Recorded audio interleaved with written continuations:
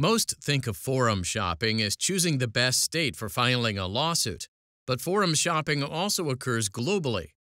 When a plaintiff tries to enforce its Canadian judgment in Mississippi, the defendant uses the Speech Act to ensure the plaintiff's pleas fall on deaf ears in Trout Point Lodge versus Handshoe. Doug Handshoe ran a news blog in Mississippi. Handshoe posted about Aaron Broussard, a politician who was convicted of bribery. Broussard owned property in Nova Scotia, Canada, near Trout Point Lodge. Handshoe claimed that Broussard had connections with the lodge and its owners. The lodge and its owners sued Handshoe for defamation in Canada. The claim cited Handshoe's mean and homophobic posts about the owners and posts connecting the lodge to Broussard's crimes.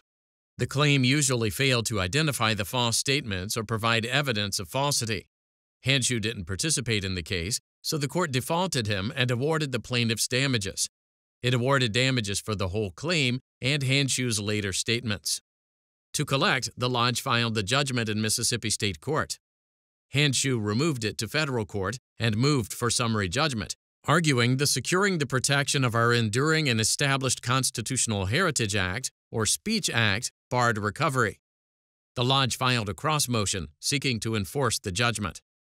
The court determined that, if the lodge had brought the case in a United States court, it wouldn't have recovered, so it couldn't collect the judgment. The lodge appealed to the Fifth Circuit.